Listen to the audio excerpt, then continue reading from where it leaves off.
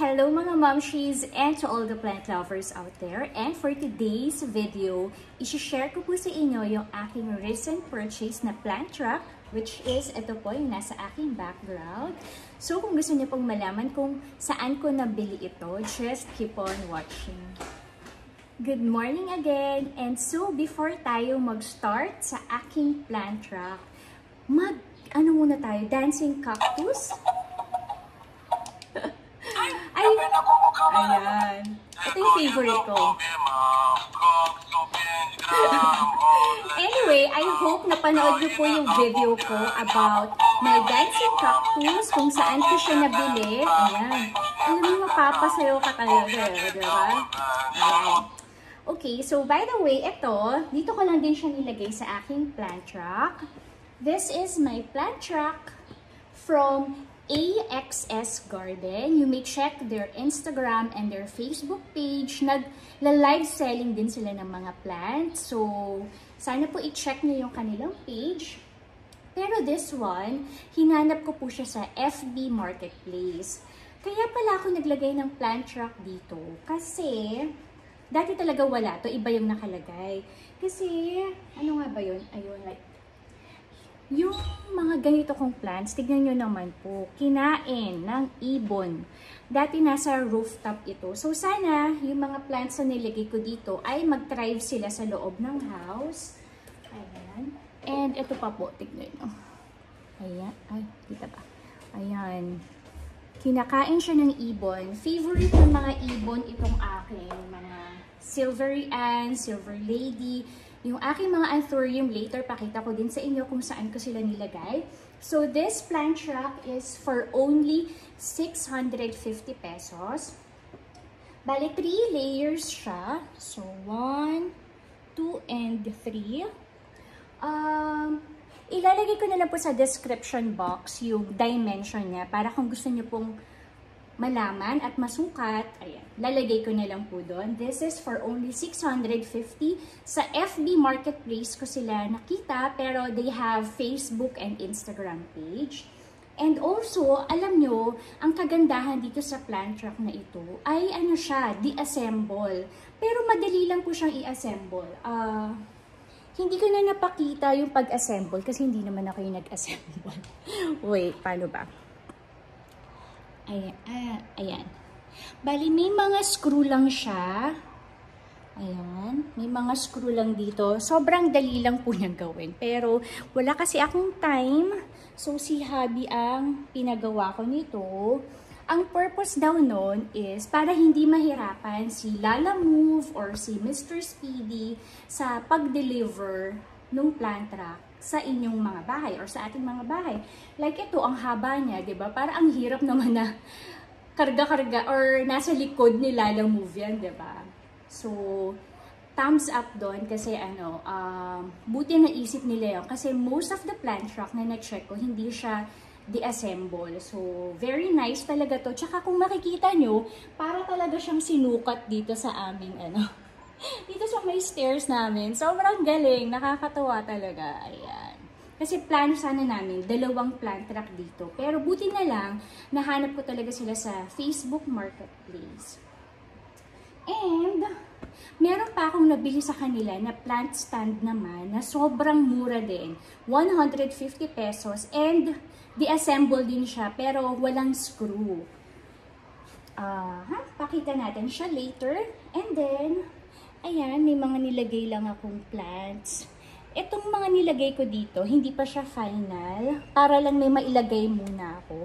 Kasi naghahanap ako ng ibang pang-display na mailalagay dyan. So, ayan po siya. Ayan. And baba tayo at papakita ko naman sa inyo yung plant stand na sinasabi ko. Let's go down. Ayan. So, if you will see, ayan po yung arrangement ko. Dito sa aming, parang ang patawag sa ganyan, sa may hagdan. And, ayan, para lang magkaroon kayo ng idea. Hindi pa rin ako nakakapag-house tour uli. So, pero ayan, quick lang, diba? Hindi ako prepared So, ayan po siya. Meron lang ako dito setup ng plants. Ayan, yung mga anthurium ko nandito na sa may sa ano na to, sa shelf na to kasi nga kinakain siya ng ibon. Ayan, ito yung bago sa aking collection pero this one hindi po akin. Sa aking kumare yan. So, kinakain sila ng ibon kaya inakyat. Pinasok ko na sila dito. So, let's go down. That one. Ayan. Ito yung plant stand na sinasabi ko sa inyo. Ayan. Hindi po kasama yung basket. Yung basket is from AXS Garden Taguig. Ito po yung plant stand na nabili ko for only 150 pesos. Ayan siya. And ito pa yung isa. Ayan. Ito pa yung isang plant stand for only 150 pesos. Pakita ko sa inyo kung paano siya ginagawa. So, ayan. Dati kasi parang stool yung nakalagay dito. Eh, hindi bagay yun. So, buti na lang talaga nahanap ko sila. So, ayan. Pakita ko sa inyo kung paano siya ina-assemble. So, this basket is from AXS Garden Taguig. Alam nyo naman, kay Sis Res talaga ako bumibili ng mga baskets. So, ayan. Ganito yung itsura ng plant stand. Ayan. Nung dumating sa akin ito, nakaganyan siya. Wait. Ayan. Naka-plastic siya, tapos nakaganyan. So, ang ganda, diba? Pinagpapatong lang siya dito. Ayan. That's it. No need for screw. Ayan. And super nice. Tapos, parang sinukat uli. Ang bigat. Parang sinukat uli kasi sobrang sakto yung basket sa kanya. So, ibalik na natin siya dito. Ayan. Definitely, magre-repurchase pa ako kay AXS Garden ng plant stand. And also, ayan, if makikita nyo, dito sa may bandang TV namin, meron din kasi silang console table. Ayan. Balak ko din lagay ng console table dito sa may aming TV para malagyan din ng plants, di ba? Ayan po siya. Diyan. Lalagyan ko din siya dito ng console table from AXS Garden uli. So, ayun lang po. Short video about plant truck and plant stand para in case na naghahanap kayo ng ganun. Ayun, alam nyo na po kung kanino kayo makakabili. So, don't forget to like and subscribe sa aking channel. Stay safe everyone. As much as possible, mas okay po na sa bahay lang po tayo. Marami pong mga nagbebenta ng plants online. Marami din nagla-live selling. Doon na lang po muna tayo bumili para maging safe po tayong lahat. And mag-ano lang tayo, online shopping sa Shopee, Lazada, ayan. So, bye! Don't forget to like and subscribe sa aking channel.